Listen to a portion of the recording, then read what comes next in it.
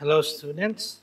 I hope you have enjoyed your long weekend, even if you are just at home. So, today we are going to continue our lesson in video editing. And for this lesson, I'm going to show you how you are going to add video effects. So, again, make sure you click on this effects tab right here on top of your screen, and you will see the effects right here at the right side of your screen.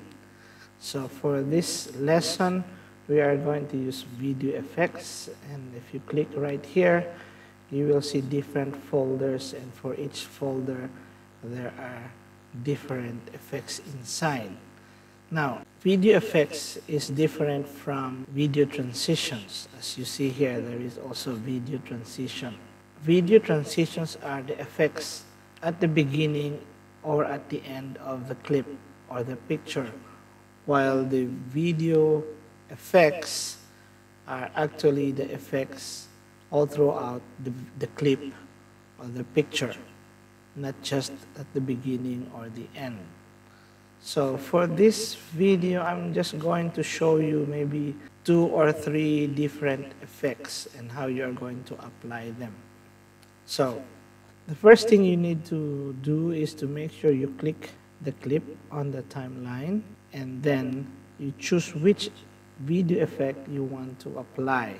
So for the first effect that I'm going to show you today, we'll use the blur and sharpen video effect. And for this one, we'll use the Gaussian blur. So just click and drag the effect to the picture or the clip that you want the effect to be applied.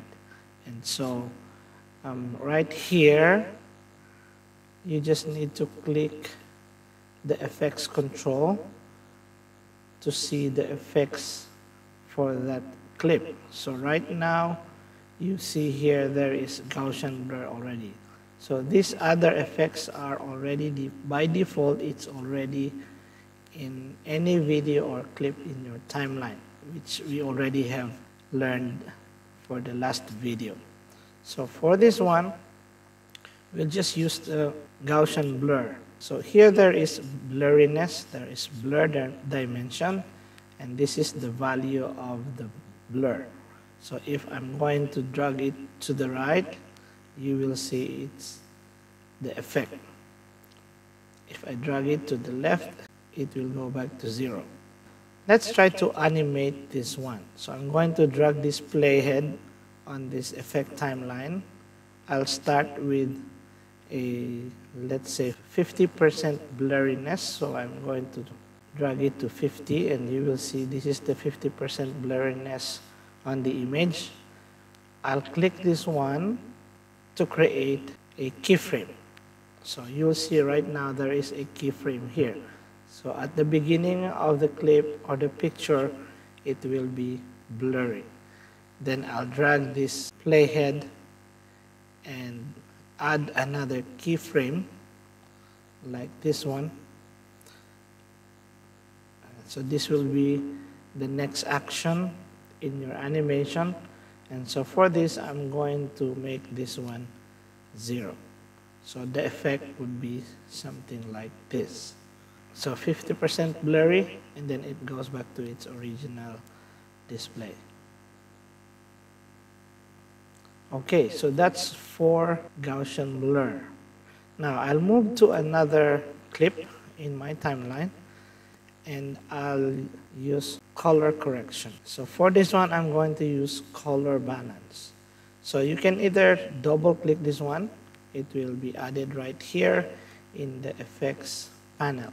Here you can see you will be able to adjust the color of the picture or the clip. So you have here the shadow, the midtone, and the highlights. So you have learned this in Photoshop. Shadow is the darkest part of the image. Midtone is anything between the shadow and the highlight, while the highlight is the brightest part of your image. So you can actually change the color of the picture of the clip by adjusting these options here. So I'll just reset it to original, and I'll just try to adjust the shadow. So same thing, I'm going to make animation. So I'll start from the beginning. Let's say I'll start with red shadow for 50, green shadow for 50, and blue and red as well. And then I'll create these keyframes. You will see it's like this in the display. I'll move this playhead from the timeline, add a keyframe, and then go back to 0, and it will go back to its original color. So now if you want to specify a specific color, then maybe you can just adjust either the red, the green, or the blue from the shadow, the midtone, or the highlight. So let me remove these keyframes and maybe reset again. So if we try just the red balance. Okay, so if I move it to the left, it's removing the red color from the image. If I move it to the right, it intensifies the red balance. So same thing with the midtone and the highlight. If I want to change it to 100% highlight for the red color, then this is the output.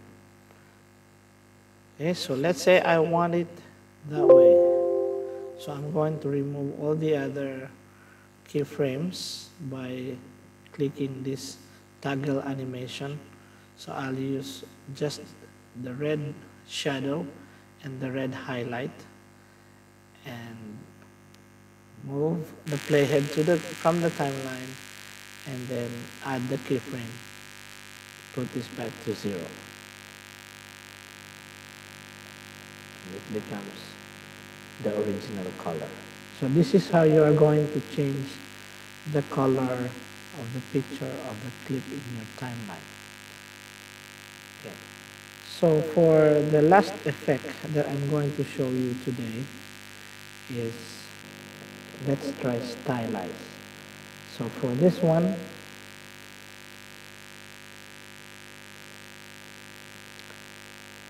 I'm going to use Emboss. So as you can see, this is Emboss. So if you want to create animation, do the same thing.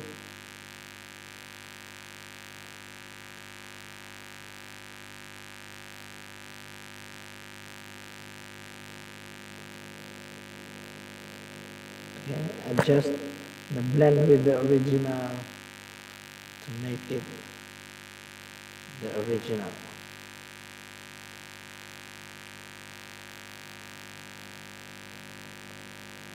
Okay, so the effect will be like this. So you can actually do the same thing with all the other effects. So you just need to follow simple steps like this. You just need to add the effect, and then you animate it using the keyframes. So for the activity today, I want you to look for the effects that is appropriate for your video. So that's all for today.